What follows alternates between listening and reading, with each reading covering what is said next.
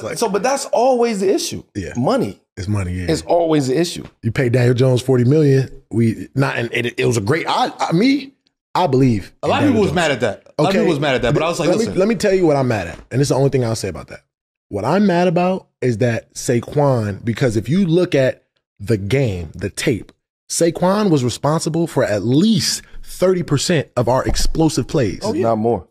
Talking about the year we won the playoff game. So for me and for the integrity of, working together and hard work and we all believe the same things, I feel like Saquon should have got paid first.